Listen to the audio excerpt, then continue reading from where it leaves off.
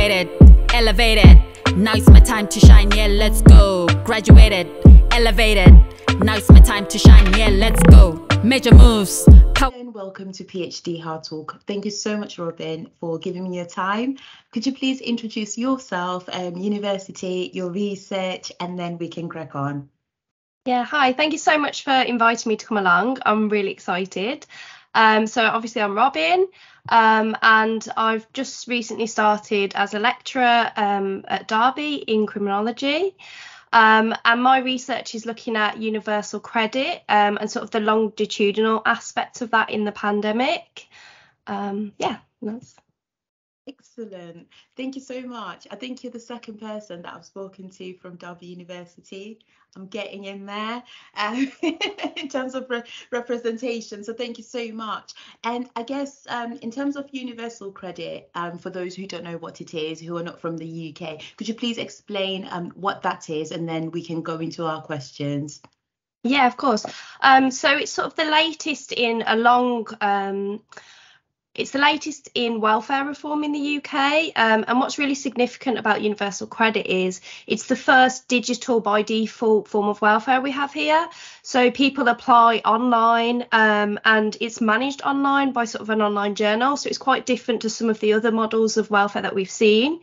But in terms of conditionality and how people are sort of managing this is very much become intensified with universal credit, but it sort of falls on sort of, previous systems, but instead they've heightened some of the restrictions. So there's things like in-work conditionality now, so people already in work can be subjected to certain conditions to be able to get the universal credit. So that's sort of an additional element of the system. Okay, so based on your research then, I know that it was during the pandemic in terms of focus. What did you find that was quite peculiar and interesting about universal credit? And I understand the journal system as well, that it was online. I think all of us were working from home. But what stood out the most? Because I'm thinking some people can't afford Wi-Fi. How do they then access their journals? Well, some people don't have smartphones. So what were the peculiar challenges that you found during that time? Yeah, that's a really interesting point. So sort of my sample, those issues didn't really come up as much as you might expect. But I think some of the really peculiar things were, so sort of when we had that first lockdown, people didn't have commitments, they didn't have work commitments. But as we sort of got to the winter period and we had multiple lockdowns, people were still expected to look for work. I had one participant who had to look for 20 hours a week, but they didn't have childcare. Their family support system wasn't available to sort of help with that. I just found that really peculiar that they were still expected to search for work in that way, whilst on the other end of the spectrum, people were on furlough. So I think that was quite surprising.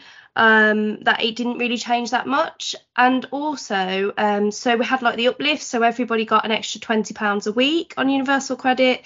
And there's some other research out there as well that sort of looks at this.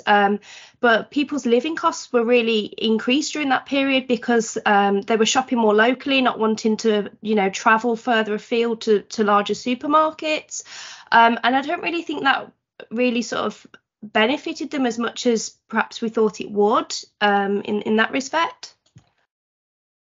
So just for the audience as well, what are work commitments, so that they're clear on that? Yeah, so we've seen it with sort of other forms of benefits before universal credit, but it's this idea of people having to follow certain rules in order to receive their welfare. So these can range really, and it's very much dependent on how old, this is another thing, all my research looked at parents. So it very much depends on how old the children are. That will determine sort of what's expected of you. But it can be to varying degrees. It could be 20 hours a week, or it could be 35 hours a week. And it's kind of individualized on people's circumstances. Okay, so during the pandemic then, we know that there isn't that much work and people are on furlough, you've mentioned. Yeah. So how were they expected to find 20 hours of work when people are on furlough? How did that work, and what kind of work was it that they were expected to do? Okay, so some of my participants, they weren't made to look for work whilst they were on furlough. What I mean by that was, so I found it really interesting, the disparities. So people who were on low incomes and struggled financially had to search for work, but those who were more wealthier or had employment opportunities, that sort of changed, and I found the disparity between sort of the poor who were struggling and those who had more secure forms of employment weren't subjected to the same conditions. And I found that's the gap that I found really sort of and no one seemed to talk about that gap between the two groups. So when we look at, and again, we use this term loosely when we say the poor in terms of that group. So they're expected to find work for 20 hours. Which industries were available to take them on at that time? Or were there any government measures that were put in place to get them into work, like working from home, doing admin work? Or were they just expected to find work without any other measures in place? Yeah, that's a really good point. So a lot of the work that was available from sort of participants' perspective was care work, and not everyone felt comfortable doing care work, and the expectation was they had to take any work. They just had to keep applying and take anything that they could. There was no real support there from sort of their experience. It was just a case of applying for everything, and they weren't really given skills. Like many of my participants said that, you know, they wanted CV support, you know, because they weren't getting interviews, but it wasn't offered, it wasn't available. Okay, so let's focus to now in terms of the situ then and current situ post-pandemic. In your opinion, because I'm sure you haven't looked at it, but maybe you have, you know, the reality, which was you're expected to find work, and we've got the, you know, the care work that was available at that time, because we know there was a shortage of, you know, carers, nurses, etc., and there still is a shortage now. When it comes to like CV support and getting people back into employment, do you think the challenges that are there when you've been on universal credit, is it universal credit line, they're still pertinent in the sense of, you know, they're not really getting any support in terms of that group that we've mentioned, and therefore it's quite unrealistic in terms of the expectations? Or do you feel like the government's got it on point? Or is it DWP? They've nailed it, you know, it's right, we don't need anything to be improved. What's your take on that? So I think that's a really good point. I think one of the big issues as well that I found in the research was childcare. So although we're sort of in the post-pandemic period and people can sort of use family more, if they have family available, a lot of my participants didn't. That's not really taken into account. So with universal credit, you get 85% of childcare that you pay back, but it's always in arrears. So you're always chasing this payment. So I think in terms of support, I think CV support will be beneficial. And I know there's different things available.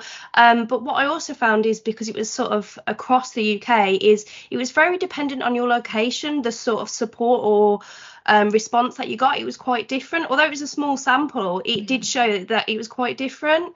So I think maybe some sort of standard approach would be useful. But I really think one of the key issues, because sort of my group looked at families, is childcare. That needs to be reconsidered. There should be grants, I think, instead of sort of being paid in arrears for support.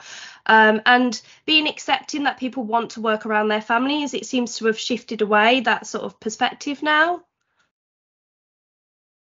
Interesting. So you've mentioned something there, and you said, you know, you looked at, you know, the whole of the UK per se, and there were certain places where the support was there. So which cities were those in terms of where the best support was based on your sample? So it's a really small sample, so I'm not sure I can really answer that, because there was I think there was about 6 cities, so I would probably need to look at it in more detail really, and probably get a larger sample to really answer that.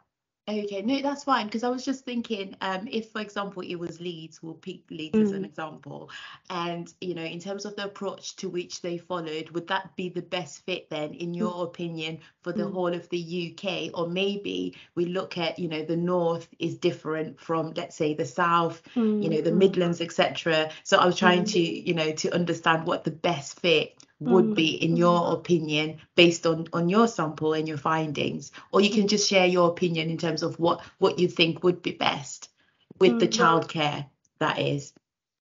So a couple of my participants were able to get this flexible support fund. So that's like a grant you can get, and it can help with things like childcare and things. But the information's not really readily available. A lot of people had to sort of fight to be able to get this. So I feel like that should be more accessible at all places, particularly for people who have sort of returned to work as well. It's quite hard, especially if you've got nursery fees, to pay that money up front. So I think that could be one way to do that. No, thank you. And I think you've highlighted something else. Sorry, I keep going back. No, it's okay. In terms of information not being available.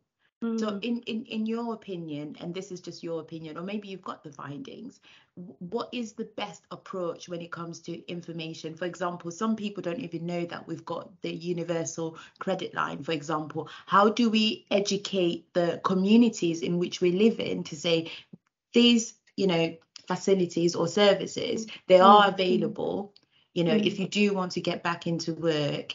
However, when it comes to childcare, these are the limitations in terms of what we can offer, and then on the CVs as well, you can, then share that you can work bi-weekly or part-time, in terms of care work. I know you can do like bank shifts, etc.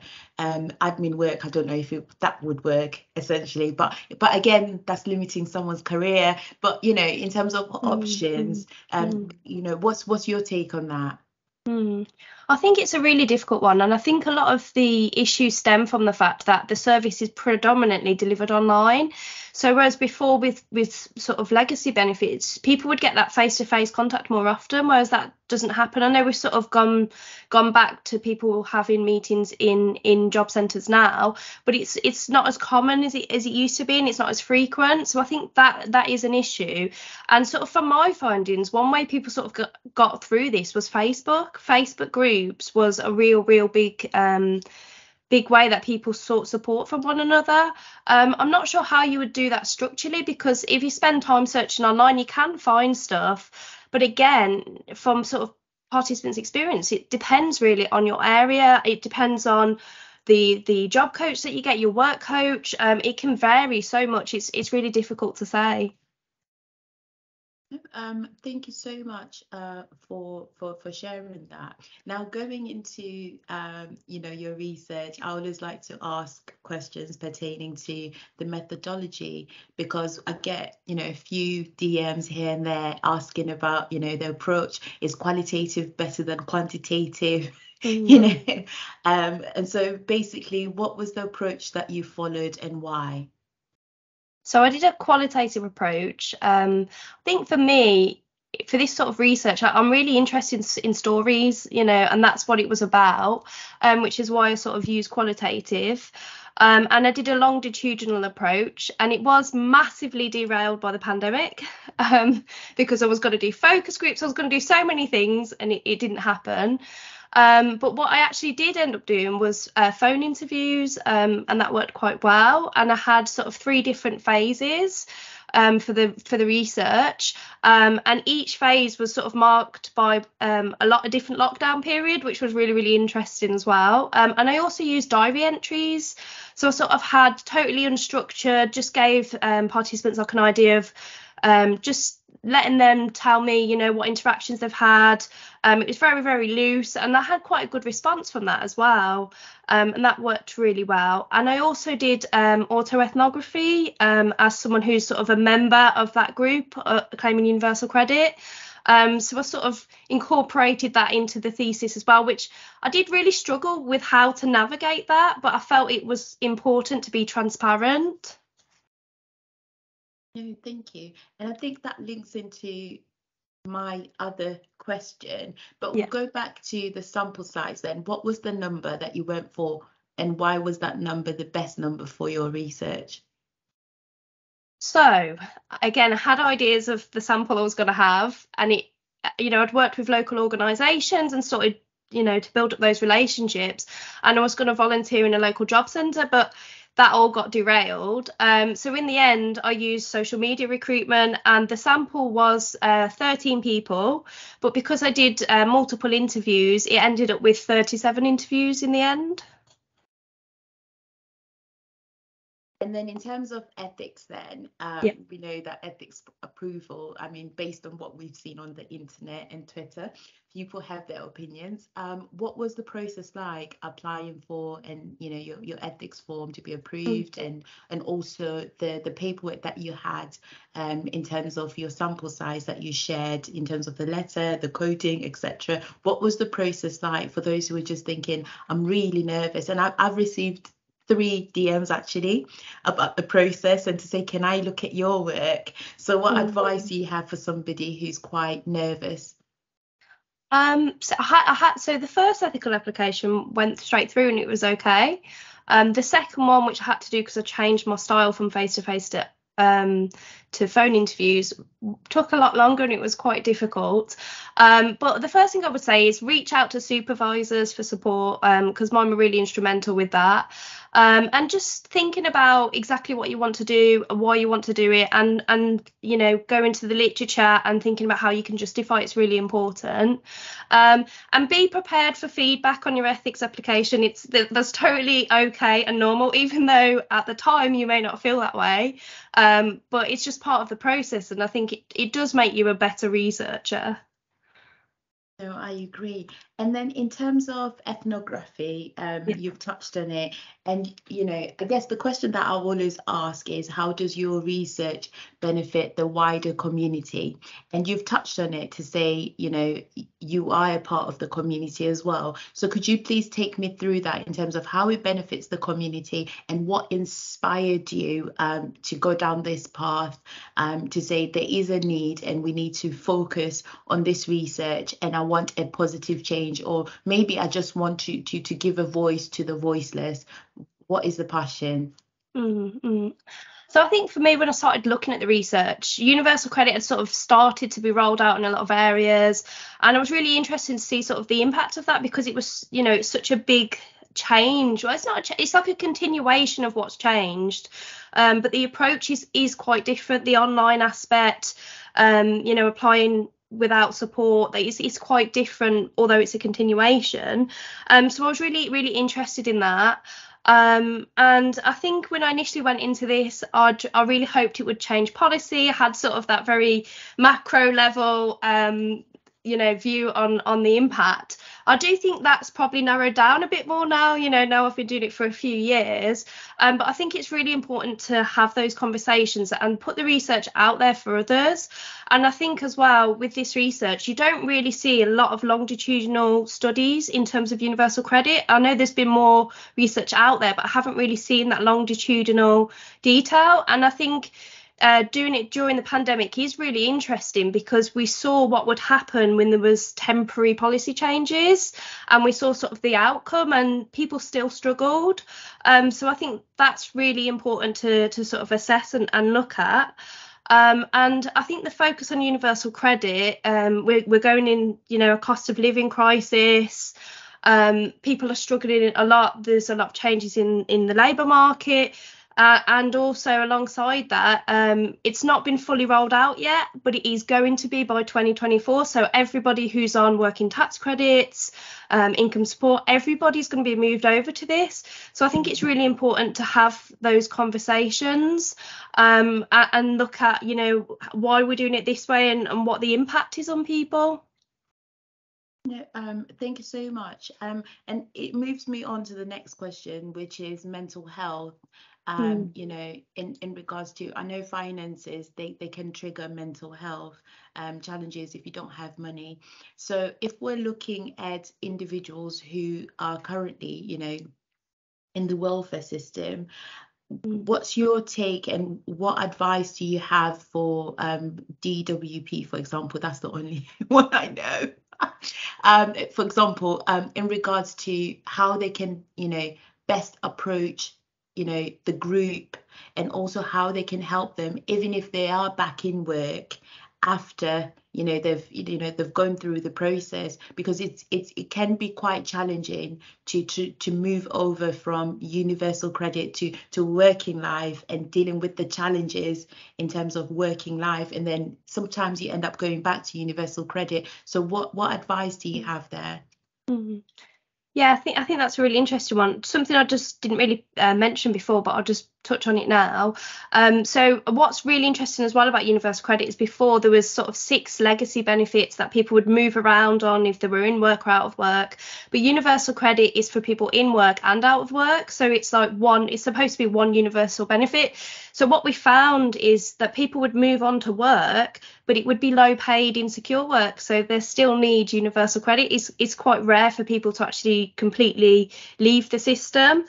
And I think with mental health, I think that's a really, really interesting and really good question, because especially with the fallout of the pandemic, people are still struggling now. And my sample, 8 people had sort of mental health conditions. And I think it's really challenging. A lot of people were really concerned about getting back into work, or they wanted work where they could be their own boss, that would be flexible. And I think it's a real challenge when, they're setting really restrictive targets to get people back into work within a certain number of weeks. I think since the pandemic, it's like 13 weeks or something now. And I think if you've got long-term mental health challenges or disabilities, that's really challenging. It's not really flexible to be able to manage with that. So I think a compassionate approach is needed. But realistically, I'm not sure that the resources or, the state is really interested in that approach. No, that's quite interesting. And I guess it moves me on to current situ, which is, we've seen on the news, and I'll pick on London. There are people who are working really good jobs, and, you've said that it is universal. And yet at the same time, they are homeless and they're going to food banks just to survive. So when I'm looking at that situation, to me, that is very dire. And I'm trying to understand in regards to where are we when it comes to universal credit and that group in particular that's working, and, they're still having to rely on food banks and also on universal credit if they can get it, or maybe they don't qualify because of the salary that they earn in London. As you know, it can be different. So what's your take on that? I think a lot of it stems from there's broader questions there, isn't there, about sort of wage increases. We're seeing a lot of people on strike at the moment because the living conditions aren't enough. So I think with universal credit, it fills a gap, doesn't it? It allows corporations and businesses to continue that low paid insecure work, and it sort of fills that gap. So maybe, this is really idealistic, but we need to look at that and look at why people who are on a good wage can't afford to live. And I don't even think universal credit is the solution. I think we need something bigger, but I don't know, I think that's quite idealistic. I'm not too sure what universal credit can do for those people. Maybe they should higher the threshold for people who are still struggling, and it should sort of pick up that slack. But I do think a lot of the fault lays with the corporations who, the wages aren't rising with inflation. Okay, this is your 3-minute pitch to the corporations, because you've done this research and you know more than I do. So what's your advice to all these multinationals that are in the UK when we're looking at the national living wage, the minimum wage, and also in terms of salaries, current situ and the strikes and everything that's going on? What would your advice be? And you've got like 3 sentences. Okay, no pressure. None at all. Pay people a decent living wage, go above the living wage. A happy workforce is a well-fed workforce. So my pitch would be pay people what they deserve, what they should be getting, take a smaller cut of profit, which they're never going to do, but Yes, members of parliament, we're coming for you. Yeah. Stop giving them a pay rise in parliament, but That's it. So, in terms of,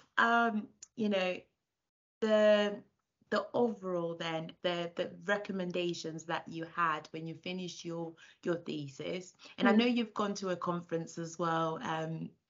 We're going to dive into that as we're rounding off.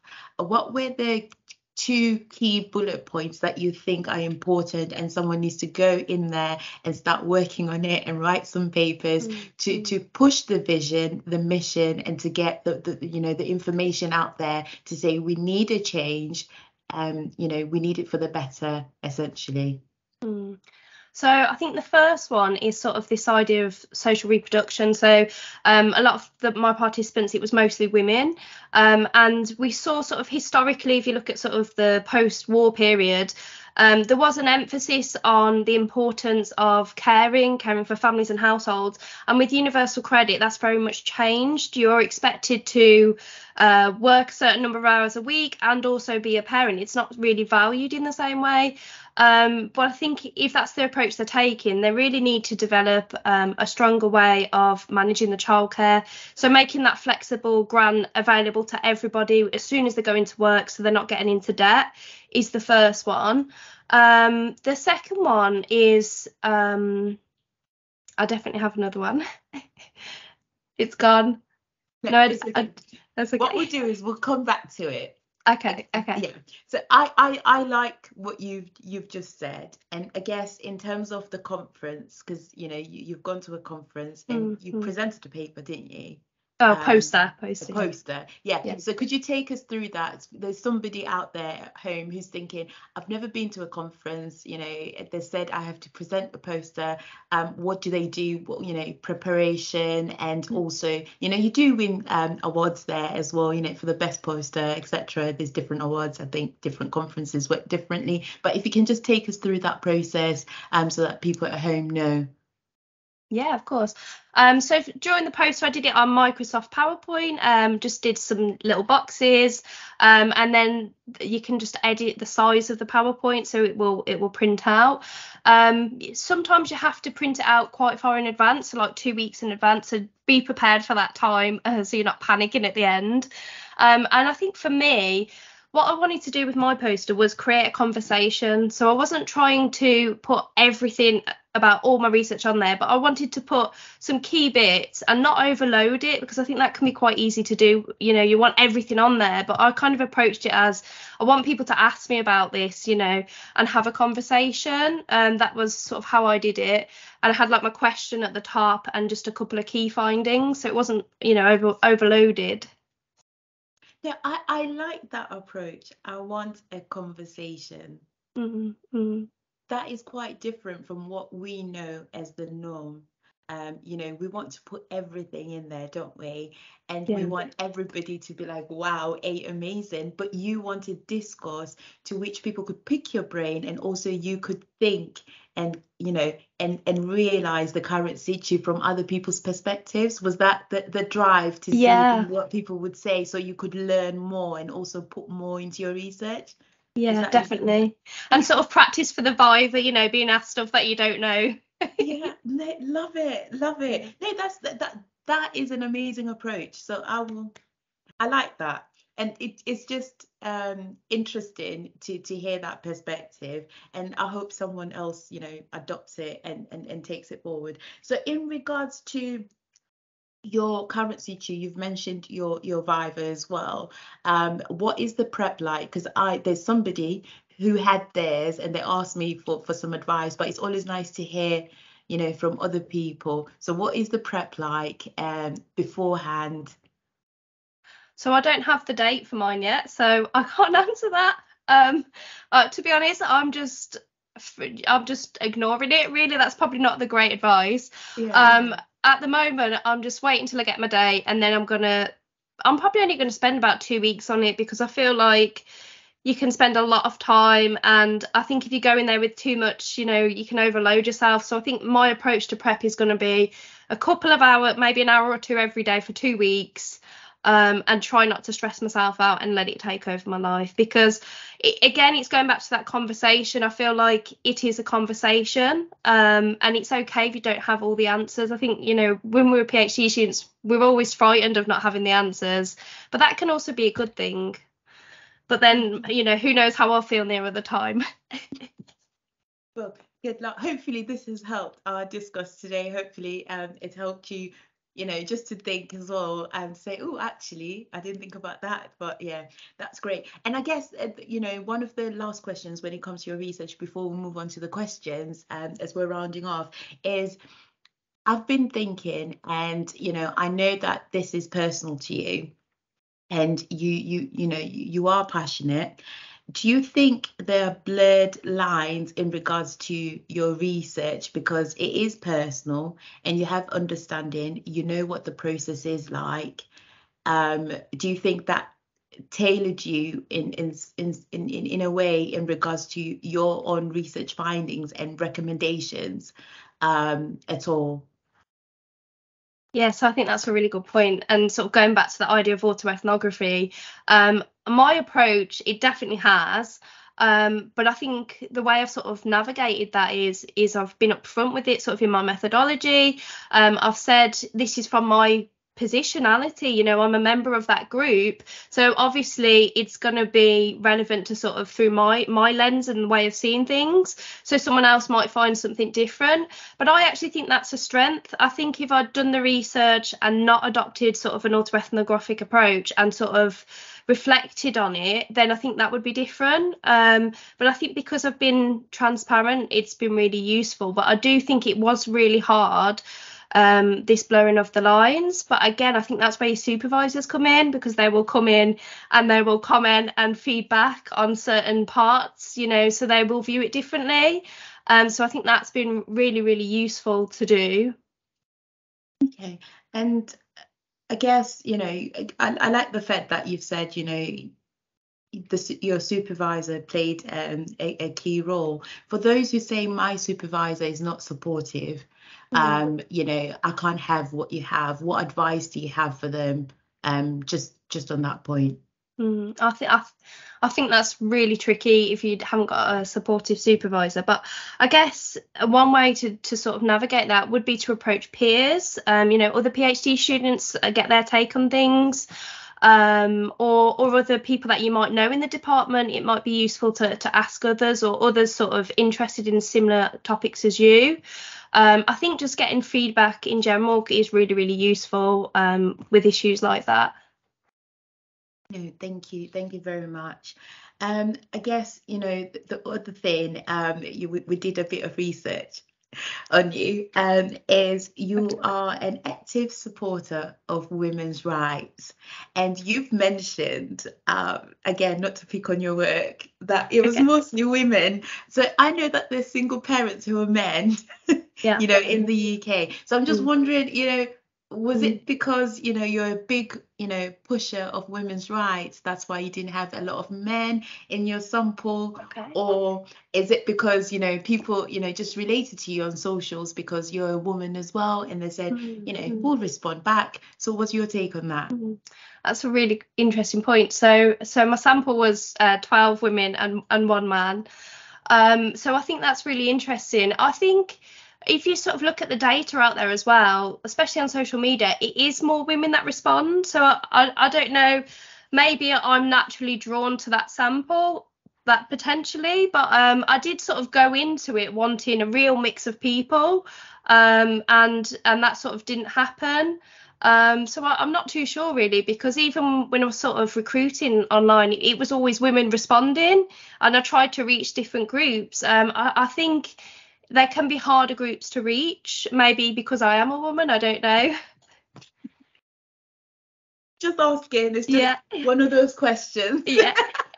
It's just, So in terms of the living crisis as well, I know that you've got a voice in terms of social media then. What's your current take in terms of current situation, and how best do you think we can help ourselves?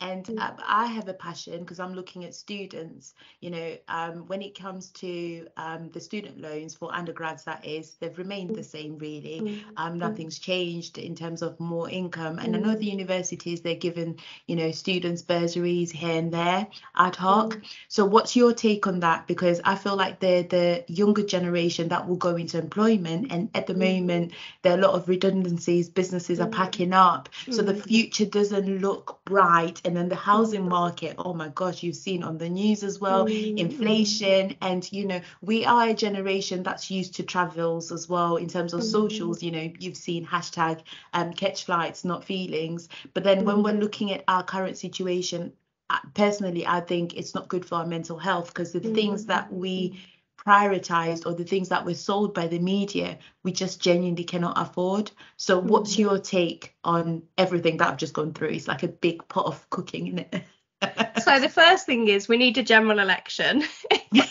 That's the first thing. Second thing, everyone needs to vote when that happens. And you know, get active in the communities, I think is a really key thing. Also, yeah, I think what you're saying about sort of my take from that was sort of aspirations, and I think our generation has very much changed. Like, I've come to terms with the fact I'm never going to own a house. You know, I'm a single parent on a good wage. It's just not going to happen. And then when you see people that are already in that position, and inflation's going up, so their mortgages are going up, and they can't afford it, and there's two wages, you just think, okay, so that reality, that life we've all been sold, is not accessible for most of us now, or it might never be. So I think it is a difficult one, but then it's how we manage in the meantime. And sort of what you're saying about the student loans as well, you know, cost of living's gone up, hasn't it? People's rent has gone up, and people are really struggling. And I do think institutions could do more to support people. It shouldn't take someone saying they're experiencing hardship to be able to offer that support. I think financially there should be more support available for students, because like you say, they're going to be the future workforce as well. No, thank you very much. And I guess for the last few questions, you know, which is, I do get a few questions, and I always like to ask, because it's not my opinion, then it's like the community is contributing. The first question is, in regards to publishing, do you feel fulfilled when you publish an article? That's a really good point. I haven't actually published any articles yet. I did a policy briefing with my supervisors, and we've got one sort of under review. So I can't really answer that as such, because I haven't got articles published yet. But I think one of the takeaways from that is, so I'm writing some things, is I think it's fulfillment of sharing ideas, and sort of inviting those conversations. I think that's a fulfillment. And for me as well, with my research, it was really great to sort of speak to people in the community and see sort of their experiences as well. I think that's where the fulfillment comes from for me. No, I like that. Thank you. And I guess this one as well, which was, my Ph.D. supervisor advised his friend not to hire me as a postdoc. What should I do? Wow. Okay. Very ethical, isn't it? Yeah. Yeah. To give breath away, literally. I mean, I don't really know what to say to that. I would say look elsewhere if you can. And I know it's a hard market out there, but you know, obviously that's not a nice thing to hear. And you know, I think it can be really tricky navigating those sort of relationships. I would try to move on from that and see what else is out there, and just keep applying. I applied for about 30 jobs before I got mine. You know, I had 7 interviews. So I would say keep applying, and don't get too disheartened. And, you know, maybe they're just not a fit for you, and that's okay. No, I like that. Thank you. And also the other question, which is in regards to, you know, mental health, pre-pandemic, during the pandemic and post-pandemic, but we know that universities, they've worked really hard to ensure that we've had the support. But in your opinion, do you think more can be done, just based on some of the tweets that we see and some of the inboxes that I do get, where people feel like they want to resign from their PhD and they feel like they're constantly under pressure to publish, to attend conferences, to work in the labs and perform, at a really, really high rate? What's your take on that? I think that's really interesting, especially for PhDs. Sort of the mental health, it's higher than most professions, really. And I think it's really hard to navigate. And I do think I think universities really struggle because obviously they have undergraduate students as well, and I think sometimes they need more resources to be able to manage that. Because it is quite challenging. And I think in terms of quitting, I don't really have any advice other than I felt like that all the time. So I do think that is, maybe quite normal to feel like that, because it is a journey. It's always full of ups and downs. And I think sort of the pressure to perform, I think that's just academia in general, isn't it? There's so many things that are expected of you. And I think for me, what I've tried to do is focus on what I can do in the present. I think when we think too far in front, we can get overwhelmed, which is probably why I don't have many, publications. But it's just looking at what you can do in the now, I think, is what's worked for me. No, I love it. Thank you very much. And I guess the other question is, in your opinion, and I've asked this question in regards to breaking the poverty cycle. Do you think education breaks the poverty life cycle in terms of generational, or do you think actually it doesn't do anything anymore? It's not prestige, because everybody's like got a degree or a PhD now. It just doesn't make a difference. What's your take? I think that's a really good point. Obviously, more people are getting degrees now. But for me, it definitely has broken that cycle. So it's a really tough one because it's very competitive and it's very difficult. But education has changed my life. I'm not the same person who went into university. I'm not the same person at all. And it has changed. I never would have gone, I went to South Korea. I never would have gone there. I went to Berlin, things I would never have had access to. Yeah. So I do think it can, but then I'm a cis white straight woman. Do you know what I mean? So yeah. I think it very much depends. And some of it's luck, some of it's who you meet along the way as well. I think that does make a big difference. I've been, really fortunate to have great mentors and supervisors. So I think it's also those sort of connections that you make as well. Yeah, no, thank you very much for your response. And I guess the final question you'll be glad to know, and I think you're tired now, is do you think PhD Hard Talk is beneficial for researchers and also for universities in the sense of what we're doing now? Do you see any added value, or do you think Noma, call it a day, that's it, it's not working? Assessment. Okay, that's a really great question. No, but I do think it's really valuable because as when you're doing a PhD, it can be quite lonely and isolating, and you do spend a lot of time searching for, what's this person done, or how have they done this? So I think having that resource out there in the world is really beneficial, and I think maybe it could be beneficial for universities as well, because they might not necessarily always see sort of the detail that PhD students go through, so I think that could be useful for them as well.